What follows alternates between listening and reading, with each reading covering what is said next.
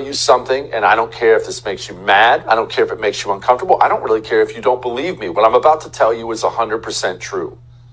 We will never save this country. It is impossible to save the United States of America unless government people go to prison for the things they've done to this nation. Government people.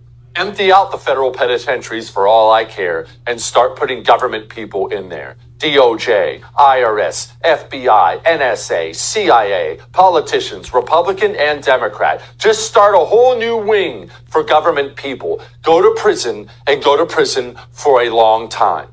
It will end the United States of America.